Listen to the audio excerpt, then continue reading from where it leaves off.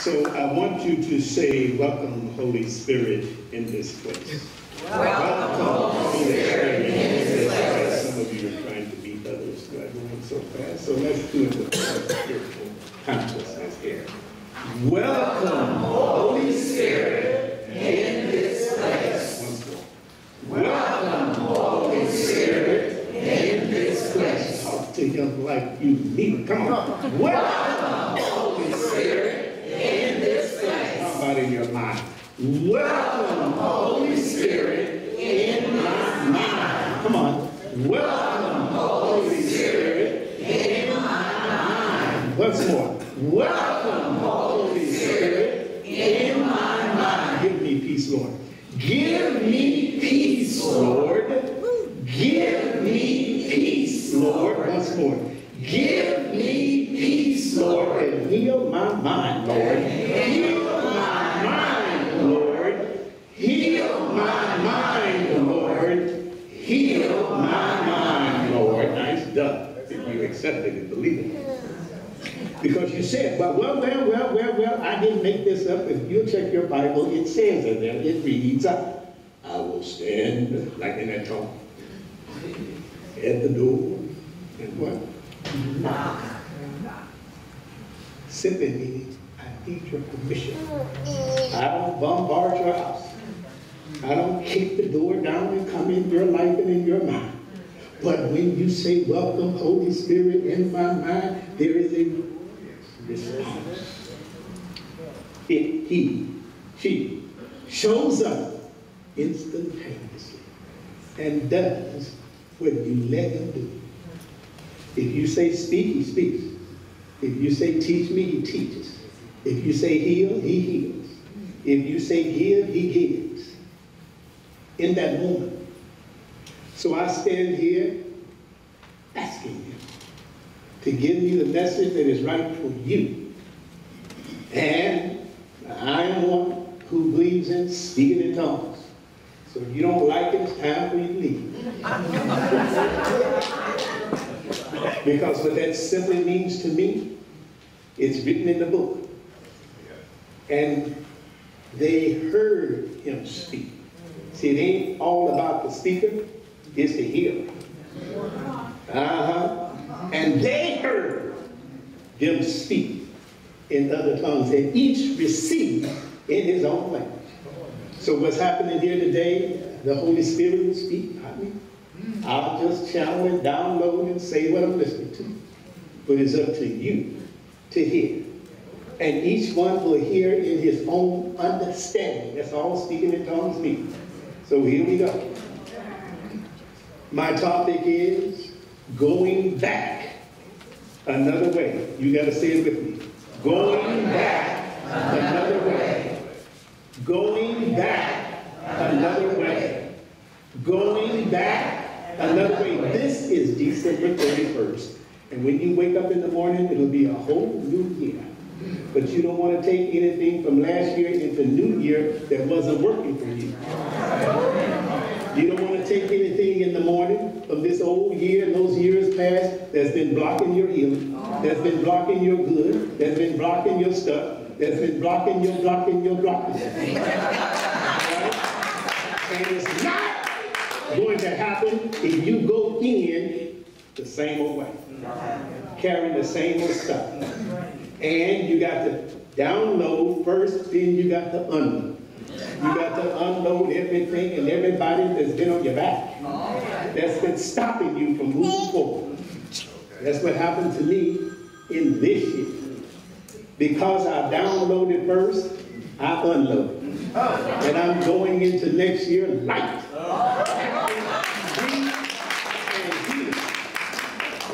It started right here 2 years ago. On Tuesday mornings at 10 a.m. I see some faces who were here. And I did a 2-year workshop on Tuesdays, January through October. But I told everybody when they first sit down, this workshop is for me. Now I'm coming for a heal. Didn't I say it? Now if you want to heal along with me, you can go along and get yours too. But I'm here to tell you today that I got mine. But it took me 2 years. See, it could have happened in 1 minute. It could have happened in 1 week, 1 month. It could have happened the first year. But I had to download for 2 years, and in the October of the second year, I unloaded. So I'm free. And I'm continuing the workshops over at LA 3rd on Tuesdays again, if you want to join up. But what I am saying is that the message for you today is how to stop. And what I'm going through in the workshop is how to revise. Stuff that's already got you messed up. You know, I'm using Neville. Neville teaches you how to revise. How to straighten up stuff that you've done messed up in the past. But what I'm talking about today first is how to stop. So that you can go into next year the right way. Some of you have people, situations and things in your life who are dealing with sickness, dealing with crazy stuff, dealing with always needing help. Have I talked? They need a loan until they get the income tax. Put some money on my books. You want to buy some food stamps. Don't nobody help me. Got any of those situations? You remember when they can't let go of old stuff and the past stuff, am I right? Until I get on my feet.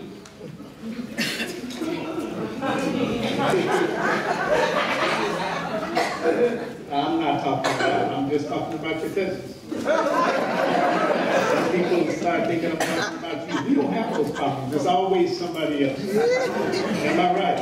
Right. Well, the first step in changing them is to what? Change. Is to change yourself. So you spent all of this year trying to change them. And that was my problem. You know, kept expecting somebody else to change. Because I know best and I know how to change you. And it wasn't until I learned, it took me 2 years, 35 years of preaching this. And then 2 years of a workshop to accept what I learned first on the first day I walked in here, is that you can't change other people. And when the closer it is to you, the more you try to do that. Am I right? And the more spiritual you are, the more you try to do that. I'm here to tell you that it didn't work, it's not going to work. Now the way that it's going to work is by you learning how to go back another way. And what finally helped me was, you were here because I used you to grow through and grow on by teaching. I learned a long time ago from reading Neville in a book many years ago. He talked about demonstration in his own life, that whenever he had a particular need for a healing, he would preach a sermon to himself. So I came preaching sermons to you, but it was to myself, and that's how my healing came. And when I taught here that series, the Serenity Prayer, that's where my breakthrough was and came through. God grant me what? The serenity to accept the things I cannot change, the courage to change the things I can, and the wisdom to know the difference. That's where it's at. And that's where my healing came. And what happened is through that, I learned how to go back another way. What happened is that I would pray. I'm talking about going back another way on this particular situation because it was so close to me. And I know how to pray. But every time I got up from prayer, moved out of prayer, I noticed that the stuff kept being the same. I kept getting the same results. I kept getting the same results. But what I learned was, through this healing, that I was going back to the mess the same old way. I was going back to this mess the same old way. So if you have a sickness that you're in prayer about or for, you can't pray and then get up from that prayer and go back into the old sickness, the same state of mind. with the same old talk, with the same old walk, with the same old act, and with the same old script, with the same old attitude, with the same old expectation from life and from other people. If you have a situation in finances, job, income, business, material, provision stuff, and you are praying for a change, well, heck, you can't come out of that prayer going back in life with the same old walk, with the same old talk, with the same old attitude, with the same old script, with the same old state of mind. You've got to go back in a different attitude and a feeling of it is already done, already finished, already healed, and smell like it. Give up that aroma. Give up that aura. Give up that attitude. They see you coming different. People have to see you coming healed. They have to see you coming with a smile. Don't repeat the same old story. I got news for you. People don't want to hear it. You don't want to hear it. You don't want to hear people say old story. And you act like somebody want to hear yours. That's called abortion. You are aborting your healing by the same old talk, by the same old script, by the same old smell.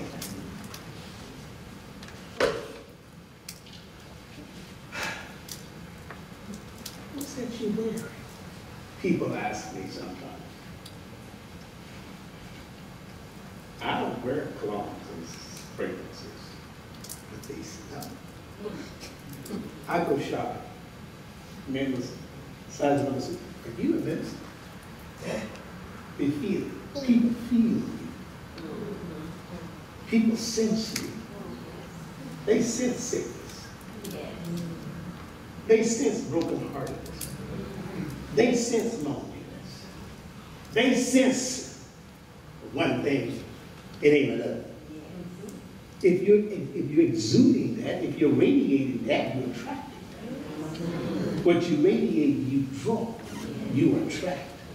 You can't go back the same old way. It's really right there in Romans 12:2. Be not conformed to this world. That means your old state of mind, your old state of being, your old what you know. But be ye transformed, be changed by the renewing of your mind. If you keep on doing the same old thing, the same old way, talking the same old talk, guess what? That's the definition of insanity if you're expecting different results. That's not really. So as we talk about going back another way, we're not talking about going north, south, east, and west. We're not talking about direction. We're talking about going back in a new state of mind. We're talking about going back in a new attitude,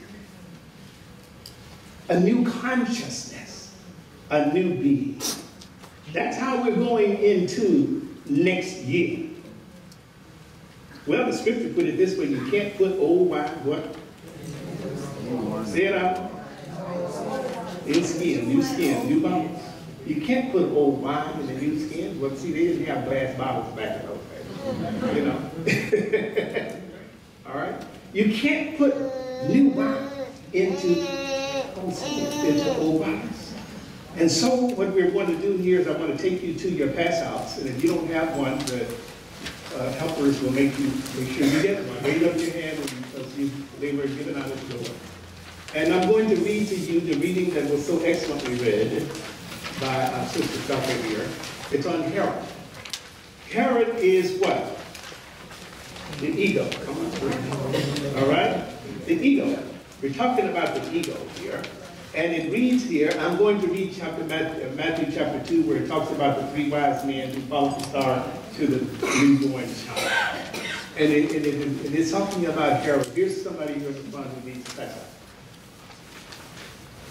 Let's read. The ruling will of the ego. Herod represents the ruling will of the ego in the sense consciousness. This ruling will is what? This ruling will is temporal, and the next paragraph is going to define what temporal is. This ruling ego is temporal because it does not understand man's true origin or the law of man's being.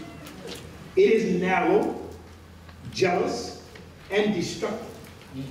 Under its rule, man does not fulfill the law of his being. Now here's what temporal means. The man who lives in his appetites, in his passions, in his flesh, does not want anything but the flesh consciousness.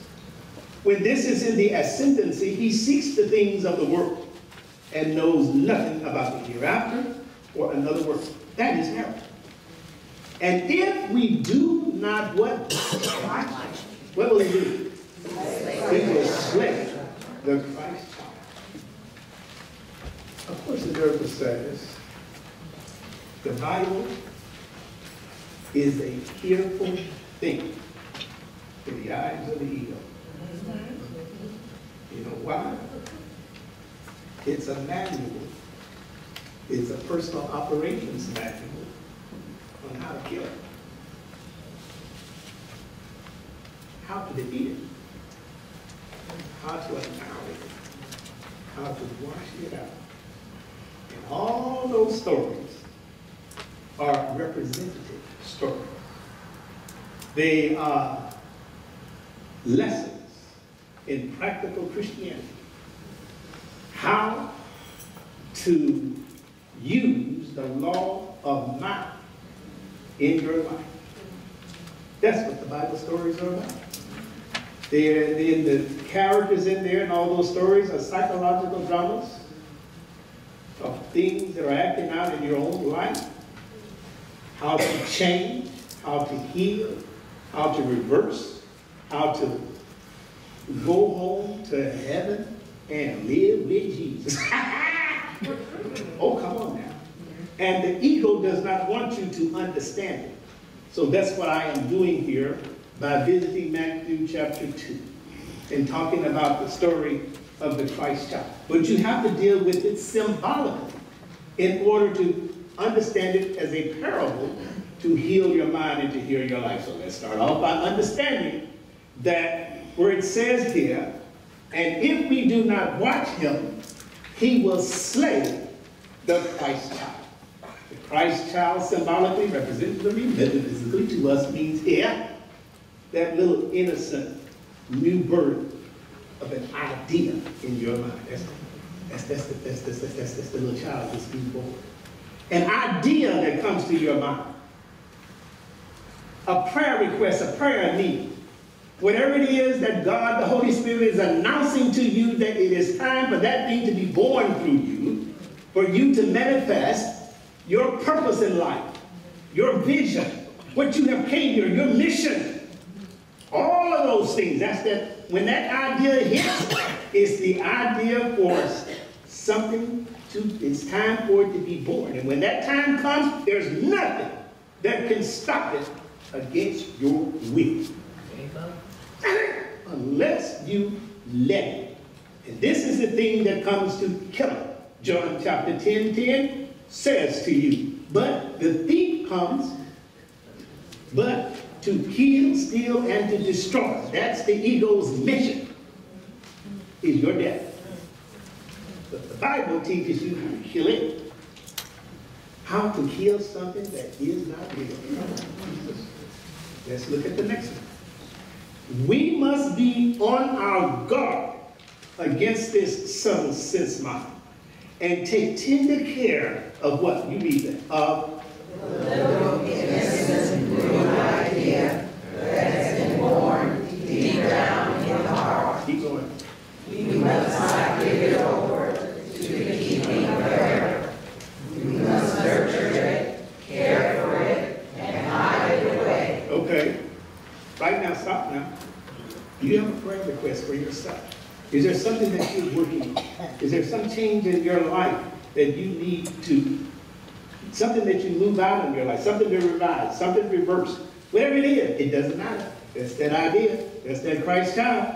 And it says, what you just read, we must be on our guard against this subtle sense mind, which is Herod, and take tender care of the little innocent new idea that has been born deep down in the heart. We must not give it over to the keeping of Herod. We must nurture it, care for it, and hide it away. If necessary, we should take it down into Egypt or darkness in the subconscious when Herod seeks to kill it. Watch for this destroying thought, which is satisfied with what? With the old, which is trying to carry the old conditions, the old world, and even flesh and blood into the kingdom of God. Flesh and blood cannot inherit the kingdom of God. A new man is necessary. A new man, a new body, a new mind. Be ye transformed by the renewing of your mind. Renew the mind, and the body will follow. Renew the mind. The body means the demonstration of your healing. The body means the outworking of the law in your life. Your prayer manifesting. Your stuff showing up and unloading. That's the body. Anything on the outer, it will materialize. You do not know how. So now we're going to go to your backside of your pass out, Matthew chapter 2.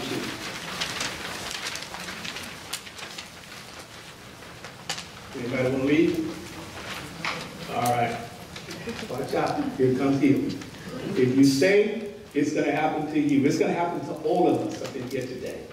Because we're all leaving this place another way. I am going back another way. Come on. I am going back another way. Come on. I am going back another way. Come on. I am going back another way. Watch this. Matthew chapter 1, 2, 3, 4 says this. Now when Jesus was born in Bethlehem of Judea in the days of Herod the king, behold, there came wise men from the east to Jerusalem, saying, where is he that is born King of the Jews? For we have seen his star in the east, and are come to worship him. Come to worship him. See, the ego is a deceiver. A deceiver. Subtle. Always sneaking around. And if John 10:10 says, but the thief comes to kill, steal, and destroy, how does it do it? What is its way?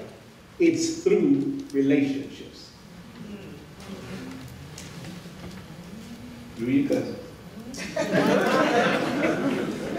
And you marry them. Yeah, you marry them. And you give birth to them. They're called children.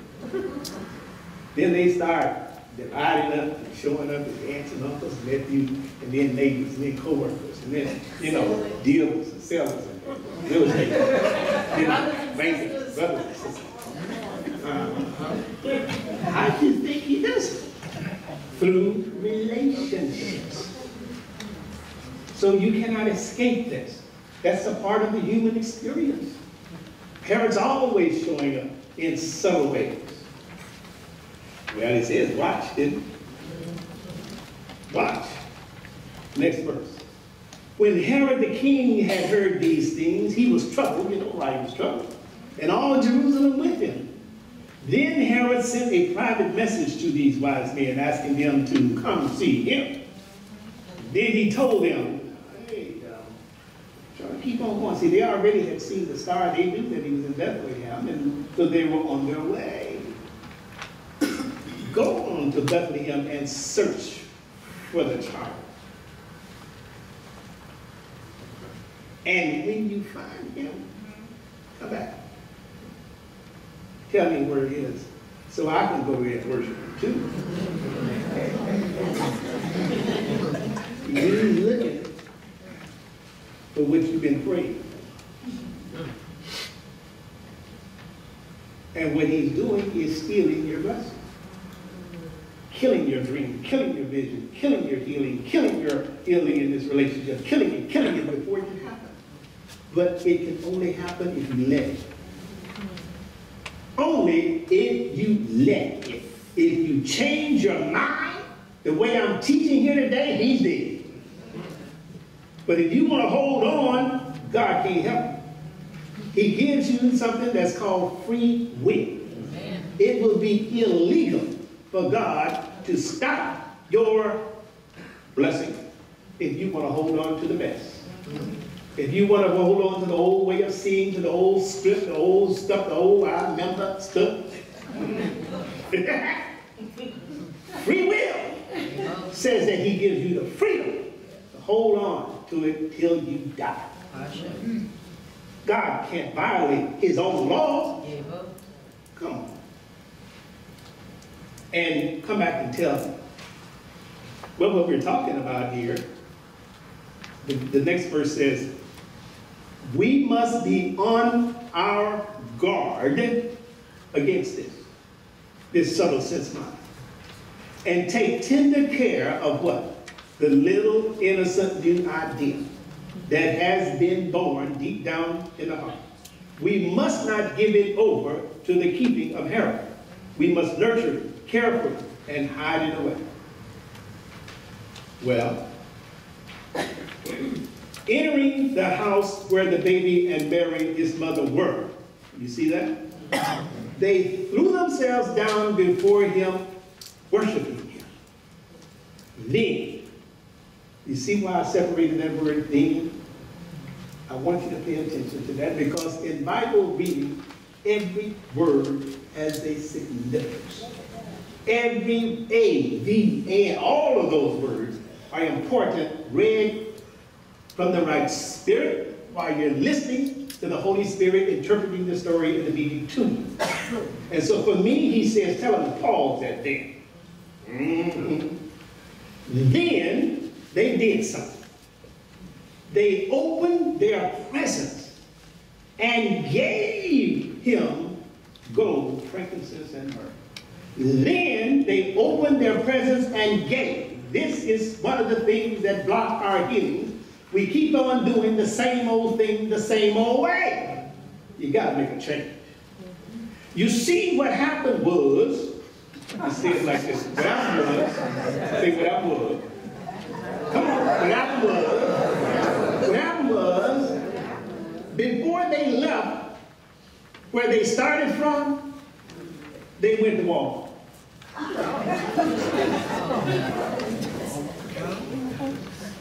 They didn't say, oh, look, she doesn't have a baby. Let's go to Walmart and go get him something. No. They came with gifts. So what happened is they came in the confidence. They came in the certainty. They came in the assurance that they were going to find what they were looking for. They came in a feeling that I'm going to find that Christ child. Satan's house. And I'm going to be guided by the star. I'm going to be divinely led. Oh, come on now, come on now, come on now. When you pray, you have to get into the attitude of already being there. Already done, already. Yeah, are you coming with your gifts? No, you're going to get it after you receive something. When I get there, I'll go get it again. They came with the gift. When you're praying for something, you got to come in the attitude that I'm going to get what I'm asking for. I'm going to receive what I'm expecting. And I'm going to be already dressed like it. I'm waiting for it. I got my table set. I got my bed made up. Whatever it is. I remember a long time ago, when I first started off, I was doing, well, my topic was sleeping single in a double bed.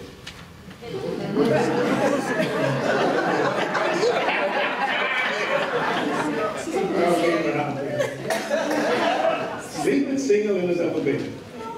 Well, I was teaching them, you know, what to do. These were young people, because I was young. I was crazy. But we had fun, and it worked for a lot of that. But the point is, you just got to get into the attitude of already receiving, already having, and you've got to walk like it, talk like it, smell like it, expect like it, give like it. I heard you say at the beginning that Ahman does not accept a stipend or pay for speaking here. This is the mother church. my spiritual birth was here. You understand what I'm saying? This is home base. And you're in a rebuilding mode. I see what's happening. I know that you're starting all over again. Now, how am I going to come in here and say, well, what you need to know is that I'm already paid.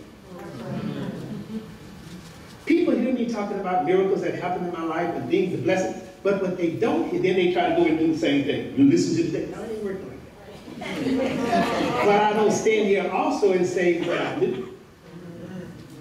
See, I do first. I give first, and it comes.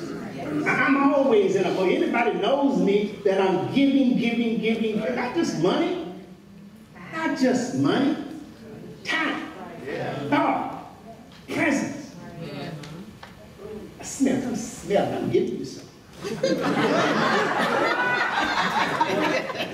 Just behind me, I'm giving you something.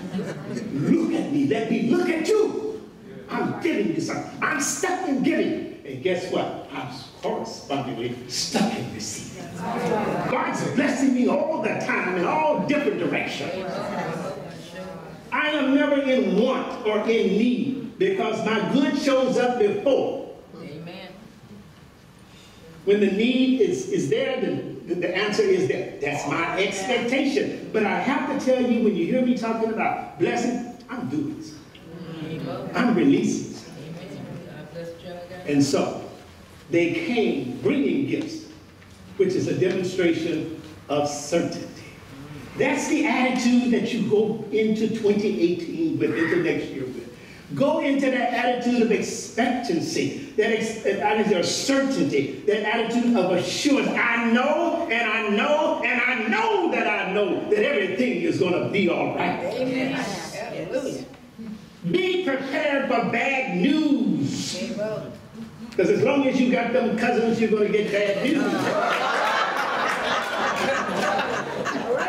As long as you got a relative or a friend or a neighbor, whatever, you're going to get bad news. Something's going to happen. Mess is going to happen, but whoa!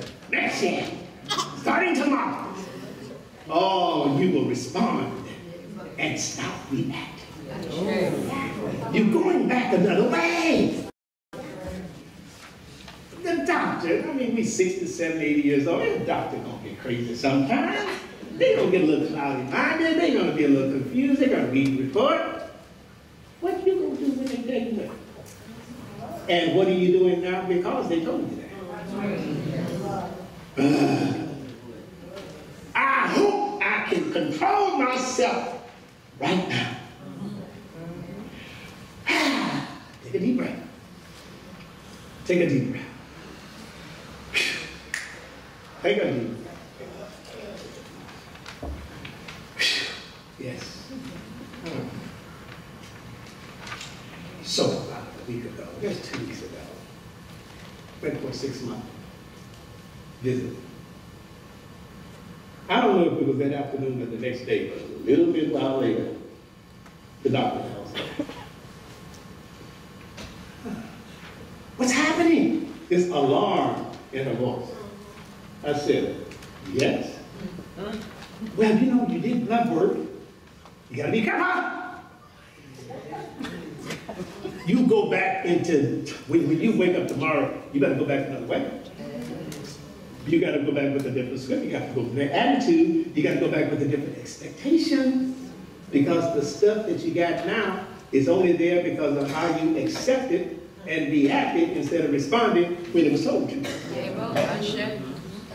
I was just looking at the numbers and you have kidney failure.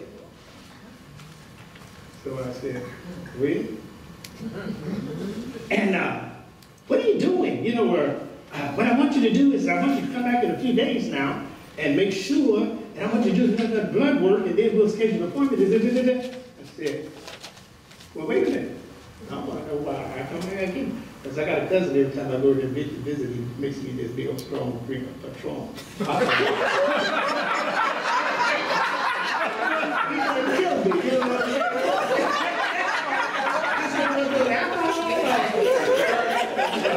Where's it coming from? I mean,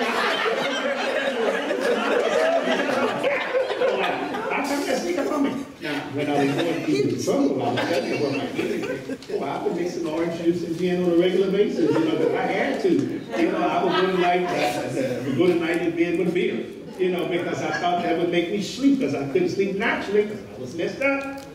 So I said, I messed up my kidneys. I said, what about I drink 1 cup of coffee each morning, you know, and I don't drink coffee all through the day, but it's a wake up, and I think, well, I got to, so she said, well, coffee, it just gives, we call it, make me. So, diuretic, you know. And so, come back in a week, in a few days. So when that week came, I did not go. You know why I didn't go? My mind wasn't ready. So I went to my cousin's house that weekend. He made me this big drinking glass. I wanted it so bad. And then I didn't want to tell him that I wasn't going to drink. I didn't want it for any reason, because when I come back again, I won't smell. So I pretended I was drinking. And then my cousin was sitting next to me. I said, "What is that?" I didn't really say, "Not drinking." Because I just wanted to, I'm drinking water, you know, and I'm saying, no, I'm not. So what happened was, I drank plenty of water. Because she also said, you know, maybe she said, I want you to drink plenty of water because I want you to be dehydrated. So I did water. I was drinking water because she said something. She said, are you listening? I'm saying an angel appeared. See, the angel will appear. The angel will appear, which is the voice of God, will tell you, of course, the miracle says the ego speaks first and the Holy Spirit reinterprets what the ego says. See, that was the ego. Now, the Holy Spirit is reinterpreting, telling me to listen. I trained my mind to listen. She said, first thing, kidney failure, then she said dehydration. Remember? She said, drink a lot of water. So I decided to go for door number 2.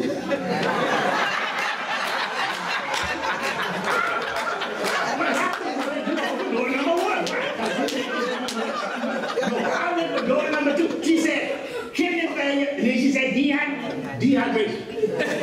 I wouldn't accept kidney failure. So when she told me to come back in a few days, I didn't go. I didn't go because I didn't have time to get enough water. Now something else I did. Hey! Neville, Essential Collection. I'm reading Neville. And in that book, he's talking about revision. Turn back the wheel. And he gives you an exercise of I remember when. That's what I'm teaching this year, Tuesdays. I remember when. And you're supposed to go back and remember when. I remember when. So I went back to that woman's telephone call. I remember when. Now, I remember when means I am not that now. I am not there now. And I did that every night. And you're supposed to fall asleep, and I remember when means I'm not there now. I'm not accepting that. I did that for 2 weeks. And I drank water. I went back when she told me, gave the blood sample. Next day, a doctor called. Might have been you know how their people could have been a assistant or whoever's supposed to call. I'm just calling to give you to discuss your blood work and I said, yes. And she said, well, your numbers, when you came in as far as like 1.40, but they creatinine, what they call it? Yeah, creatinine. Is that right? Creatinine. Creatinine. I don't know what it is. 1.40, that's high, right? And that means you out of here. So she said, but now it's 1.1. I said, that's wrong, that's wrong. That's okay. That means you don't have it now. Am I right? Right. Do you think I asked her any questions? No. Do you think I told her when the doctor said I was an animal? We didn't talk about it? No. Thanks for calling. Well, we got my beer.